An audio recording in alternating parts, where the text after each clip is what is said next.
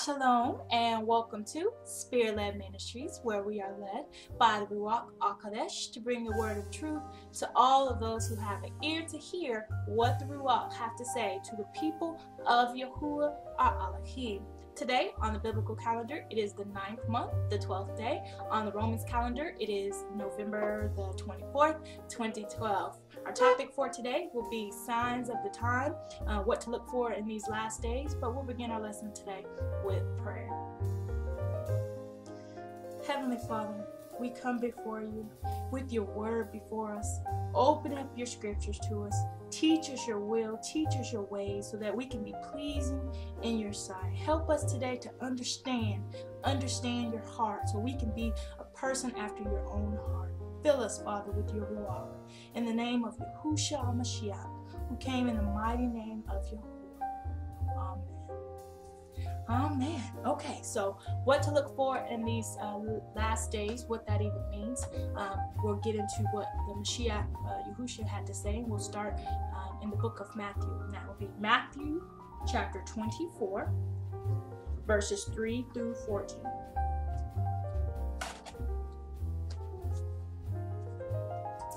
Alright, so let's see what the Mashiach had to say about the end times, what to look for.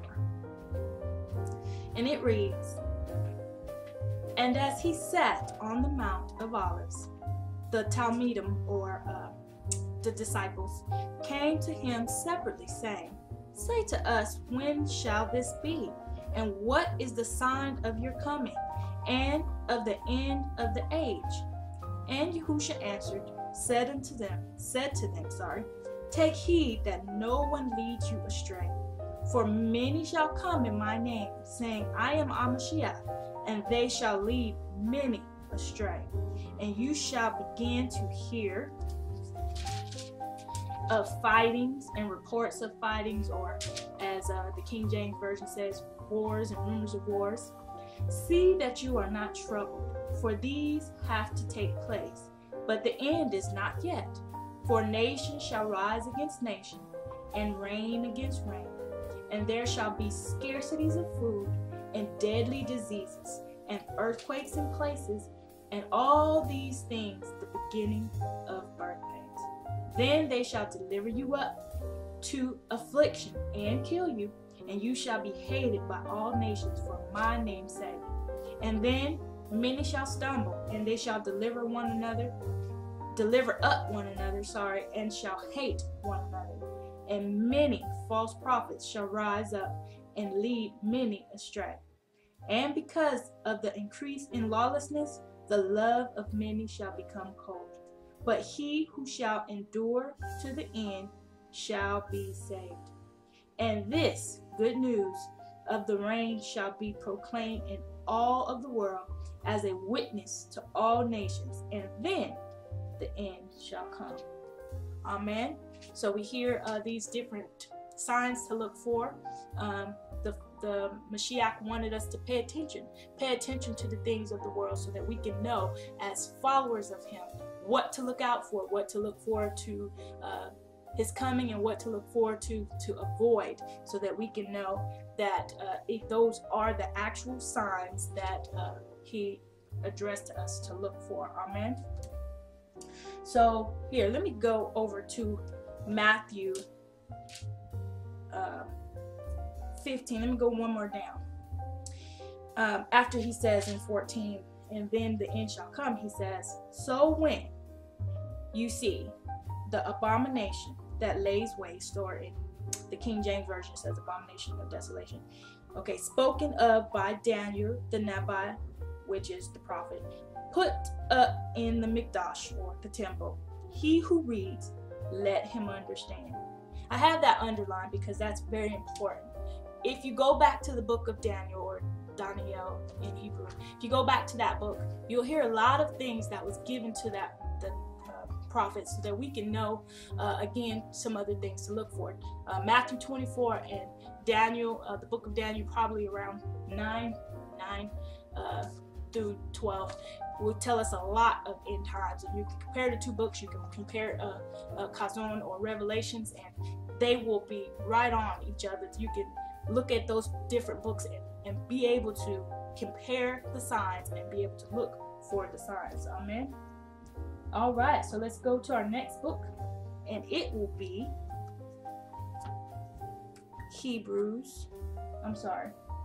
Second Timothy chapter 2, verse 15 through 16 first.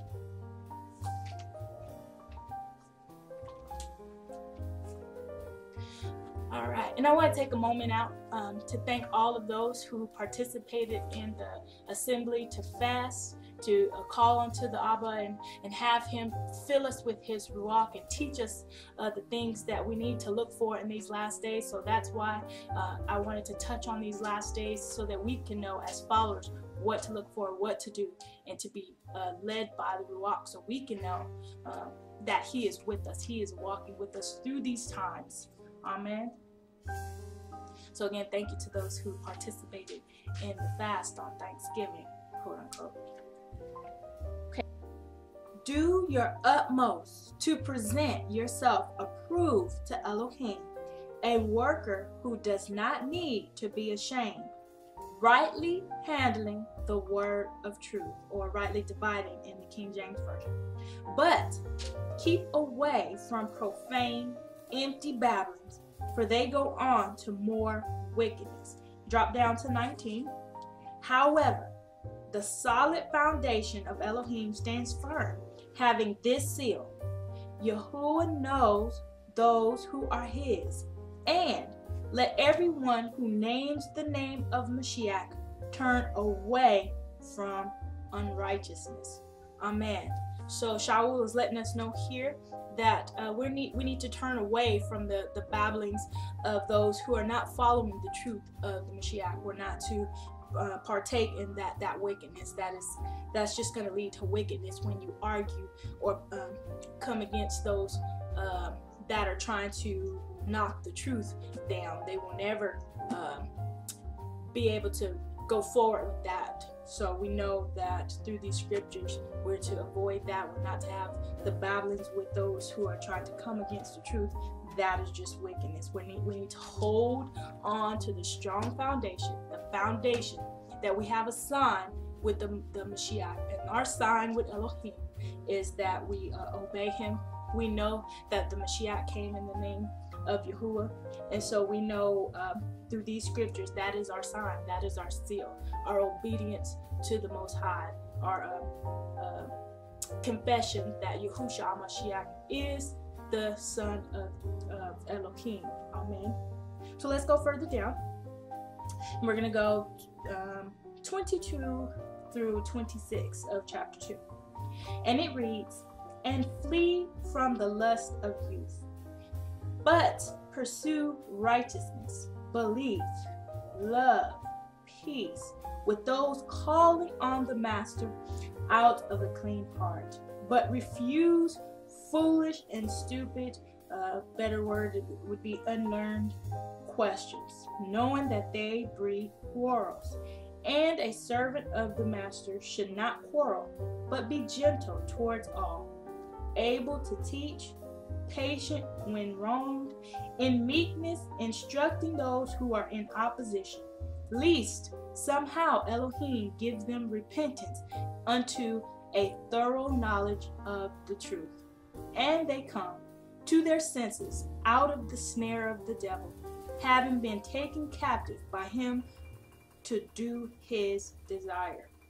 Amen. So we hear further down again, confirmation. We're not to argue. We're not to quarrel with those who are coming against the Mashiach. We know that that's going to happen. We hear in the scriptures that's going to happen. When we teach, we are to teach in patience. We're to teach in love, in righteousness, and belief. And if they receive the word, amen, they will repent. If they don't receive the word, we cannot force the word on anybody. We cannot force the truth on anybody. The truth is the truth, and it can stand alone. It doesn't need us to try to force it on anybody. Amen.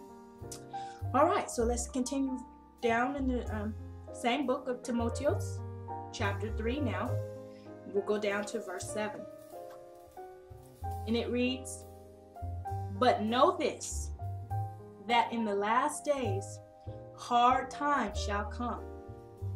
For men shall be lovers of self, lovers of money, boasters, proud, blasphemers, disobedient to parents, thankless or unthankful, wrongdoers, unloving, unforgiving, slanderers without self-control, fierce, haters of good, betrayers, reckless, puffed up, lovers of pleasure rather than lovers of Elohim, having a form of reverence, but denying its power. And turn from these. From among them are those who creep into households and captivate silly women loaded down with sins, led away by various lusts, always learning and never able to come to the knowledge of the truth. Amen. So we hear through Shaul, his teachings, for those who are following, we need to watch out for those people with these characteristics. We know that Yahushua Mashiach told us what signs to look for in the world, and now we're hearing there are signs to look for in people. So we not only look at the outside signs, the outward signs, but now we have to look at the characteristics of the people. Those are things that we have to keep in mind, that the apostles are teaching here, that we can look for signs in people, the behavior of the people, and our behavior when we notice these things. Amen. Let's go further down. We're going to stay in chapter 3, and let's go from verse 12 through 17. All right, so now we've heard what signs to look for in the world from Mashiach, what signs to look for in people from Shaul. Let's keep going. And indeed, all those wanting to live reverently in Mashiach Yahusha shall be persecuted. But evil men and impostors shall go on to the worst, leading astray and being led astray. But you, stay in what you have learned and trusted, having known from whom you have learned, and that from a child you have known the Kodesh scriptures, which are able to make you wise for deliverance through belief in Mashiach Yahusha. All scripture is breathed by Elohim and profitable for teaching, for reproof, for straightening, for instruction in righteousness, that the man of Elohim might be fitted, equipped for every good work. Amen. So that's good. That's good for us to know. We know through these scriptures that we're hearing today that the law, the what we've learned from our childhood, the Kodesh scriptures, are good for reproof. They're good. They're profitable for instruction, for straightening us out during these times. That the law is to bring us closer to the Mashiach. The law is to bring us closer to the Most High. We know when obeying the law, we are pleasing to the Most High. Amen. So we have that from our childhood, from our youth, to obey the law. But now that the Mashiach has done his sacrifice, he has saved all mankind. Now we are to hold on to what he has added to that. He has added that we are to believe in him. We are to know that our salvation comes through him, and that is assurance for us at this time. That is assurance for us to know that we have salvation through him. Amen. So let's go further down. Let me see. Oh yeah, okay. Go further down in chapter 4, and we're going to read 1 through 5. And it says, in the sight of Yahuwah and the Master Yahushua Mashiach, who shall judge the living and the dead at his appearing and his reign, I earnestly charge you, proclaim the word, be urgent in season, out of season, reprove, warn, appeal with all patience and teaching. For there shall be a time when they shall not bear sound doctrine, but according to their own desires they shall heap up for themselves teachers, tickling the air. And they shall indeed turn their ears away from truth, and be turned aside to myths. But you, be sober in all, suffer hardships, do the work of an evangelist, accomplish your service completely. Amen. So again, through Shaul, we hear some more things to look out for. We in these last times, we know that they're going to have teachers that's teaching lies and leading people astray. But through that, we know that we are to proclaim the word. In season and out of season just means all the time. We're to proclaim the word all the time. I like his style here that he's showing us, because he first shows us what to look for, and then he then shows us how to combat it. So through the scripture, if you read the scripture and you live the scripture, you know what to look for and then how to combat it. It doesn't just give us a problem and just leave us with a problem. Yahushua said he wouldn't leave us orphans. He sent us the Ruach, and the Ruach will teach us how to live the words that we're learning, how to live the scriptures so that it can give us life. And through him, we have life. Amen. So we hear through Shaul or Paul, we are to proclaim the word. That is our duty in these last days. Our duty is to stand fast, stand on sound doctrine, the laws of Moshe, and the teachings of our time now, the teachings that we're to live by now. The apostles were reaffirming the teachings given before, and they were just better explaining how to live a righteous life. Amen. Okay, yeah. So we know that Yahushua gave us the word. We know that he's with us. He didn't leave us as orphans. He gave us the Ruach.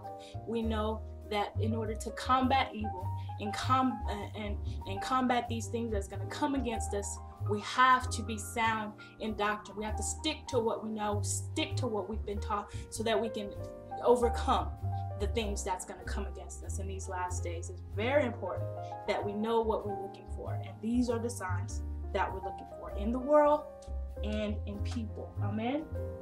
Okay, sorry about that. Let's go down. I'm ranting a little bit. Let's go down to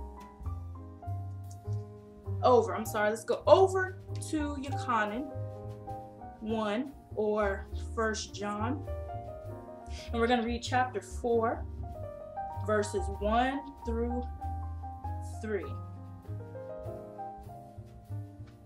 All right. And it says, "Beloved ones, do not believe every spirit, but prove the spirits whether they are of Elohim, because many false prophets have gone out into the world. By this you know the Ruach of Elohim. Every spirit that confesses Yahushua HaMashiach has come in the flesh is of Elohim. And every spirit that does not confess that Yahushua HaMashiach has come in the flesh is not of Elohim. And this is that of the anti-Messiah, or better known to people as Antichrist, but the more appropriate term would be anti-Messiah, which you heard is coming and now is already in the world." Now, I read this a couple of lessons ago. We have to test the spirits, and how we do that is through the word. If they come at you with doctrine that's not been taught, which is our sound doctrine, and they don't accept the Mashiach as coming in the flesh, you know that they're not the spirit of the Ruach. You know that they're against you. So we need to test the spirits in these last days. Test those that come against you. You cannot believe every wind of doctrine that come in your path. Amen. All right, let's go to chapter 5. Chapter 5, things we need to know, things we must do in these last days, and things we must know. And it's going to be chapter 10 through 13. It's imperative that we let these words, we meditate on these particular words in these last times, because they will bring everlasting life. Amen. So let's read that. "The one who believes in the Son of Yahuwah has the witness in himself. The one who does not believe in Yahuwah has made him a liar, because he has not believed the witness that Yahuwah has given concerning his Son. And this is the witness, that Yahuwah has given us everlasting life, and this life is in his Son. He who possesses the Son possesses life. He who does not possess the Son of Yahuwah does not possess life. I have written this to you who believe in the name of the Son of Yahuwah, so that you know that you possess everlasting life, and so that you believe in the name of the Son of Yahuwah. Amen. In these times, from all the signs that we're noticing and going to notice, we're to pay attention to these signs. But the thing that's going to get us through, the thing that's going to help us endure, is knowing that we are in the Son of Yahuwah. We are in the Son of Yahuwah. That is where our everlasting life comes from. That is what you hold on to. That is how you endure. You hold on to these words that give us some assurance that we have everlasting life when we're in Mashiach. You can know every last word in this Bible and quote every scripture in this Bible. But if you do not have Mashiach, Yahushua Mashiach in your life as your salvation, you will not have everlasting life. So you need to know, as a witness, Yahuwah, that is his witness, that his Son is everlasting life. Through his Son, that is where everlasting life is. So we obey the Tanakh, which is the law, but we also know that our everlasting life comes from Yahushua Mashiach. Amen. Amen. So if you would like to share, subscribe, or like this video, you can do that below, or you can visit us at our website at spiritledministries.net. Be strong, endure, read your word, live your word, in the name of Yahushua. Amen. Have a good day.